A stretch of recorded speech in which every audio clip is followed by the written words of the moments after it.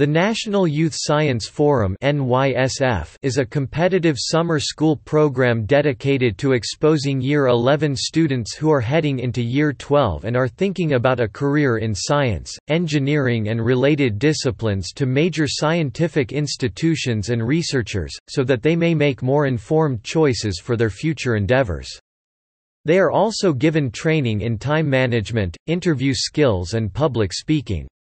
In previous years it has been known as the National Science Summer School (NSSS). The forum is a residential program and takes place during January in Canberra. All activities are supervised by student staff and resident Rotary counsellors. The program is extremely intensive with little time for outside activities except for meeting those people already in the program.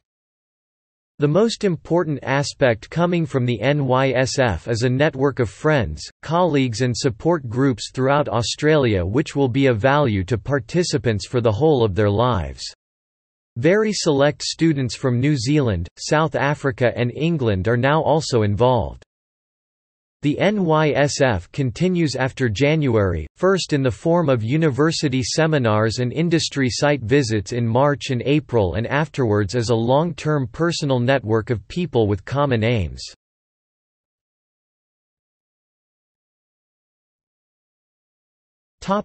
History. The NSSS was funded in 1983 by the Canberra Development Board with assistance from many Canberra and outside organisations including Rotary, the Australian National University (ANU), the Commonwealth Scientific and Industrial Research Organisation and the Canberra College of Advanced Education now the University of Canberra.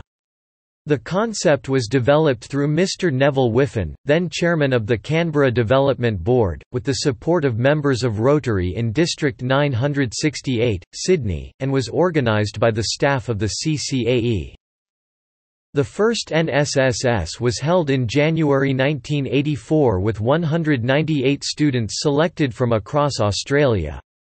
Mainstays of the program were Mr. Bob Mitchell, subsequently Assistant Vice-Chancellor of the University of Canberra, Mr. Ian Frensham, formerly CCAE, now retired, Dr. Rodney Jory, University of Canberra, the founding director of the NYSF, Mr. and Mrs. Ken Shields, Rotary Club of St Ives, Sydney, Mr. and Mrs. Ted Armstrong, Rotary, Canberra, and 6 Rotarian couples, house parents.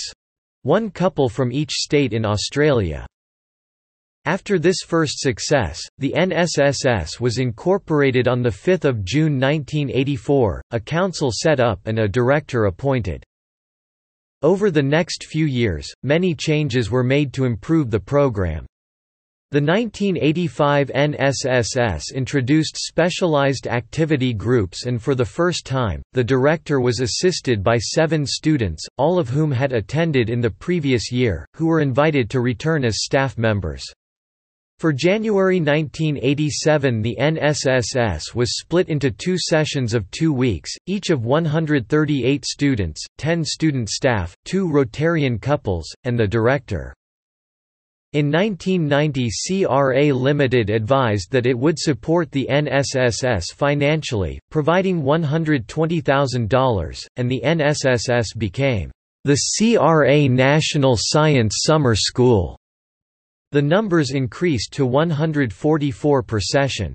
The scope of each of the subject groupings was widened to provide for groups only in physics, engineering, chemistry, biology and geology.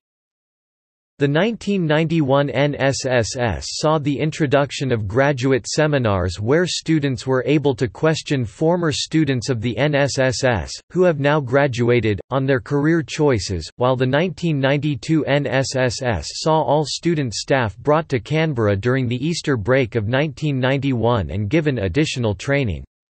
Subsequently, a larger responsibility was placed on the shoulders of these people in the following January, further emphasizing the student nature of the NSSS organization. Job interviews for all students were introduced in 1993, and formal university seminars reunions were held in all mainland state capitals in the following March.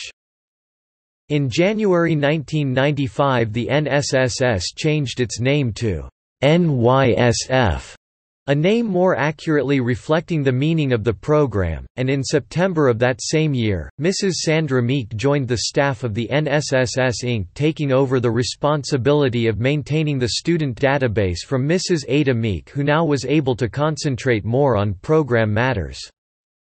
January 1997 was the last CRANYSF, as CRA Limited and RTZ plc were later in the year merged to form Rio Tinto, and this was to be the future prefix.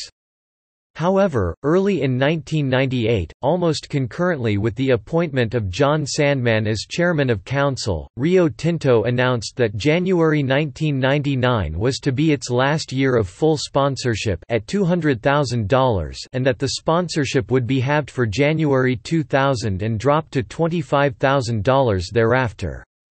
Rio Tinto very generously made $25,000 available to assist with a sponsorship search and provided 2 weekends of professional seminars in which council members and past students were given advice into how to find sponsors. Council set an initial target of $400,000 for January 2001 and saw this as made up of 8 university sponsors and 8 industry sponsors, each at $25,000 pa. The concept of university sponsors was only possible after the emphasis that had been placed on universities at both orientation and university seminars in the past few years. The NYSF in January 2000 was, for the first time, the National Youth Science Forum, with no sponsor name. Partner universities and industry groups took part in both sessions and changed the emphasis from mining industry base of past years to a university-industry base.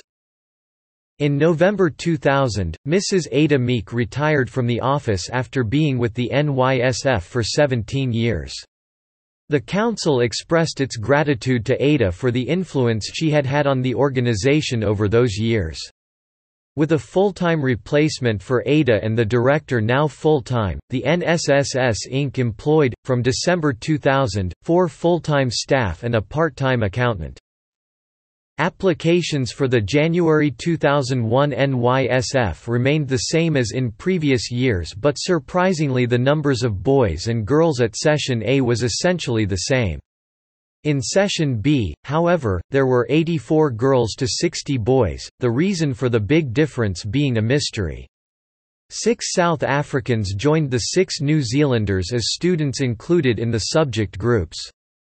2 Canadians from the Canada-wide Science Fair were present during Session A. In 2005, after years of dedication to the program, the director, Professor Rod Jory, retired and was replaced by Jeff Birchfield. Jeff was previously the head of CSIRO's media unit in Canberra. The 2010 NYSF was an expansion of previous years, with a 3rd session being held in Perth, overseen by the new Associate Director, Tom Grace.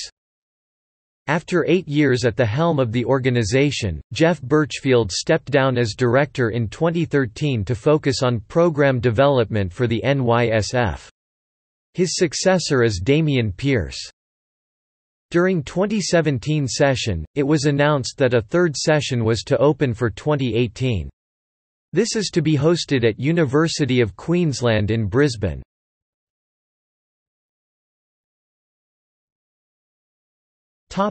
Application process. Applications are open to all Year 11 students who are permanent residents of Australia, and are interested in proceeding to tertiary studies in Australia to do a science, engineering or technology course.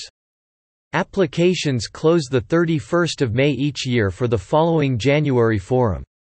To become a participant of the NYSF, Rotary International select a number of pupils in which they will sponsor to go to the forum, which includes an interview, impromptu speech, group and social activities, and depending on schools and Rotary clubs, examinations.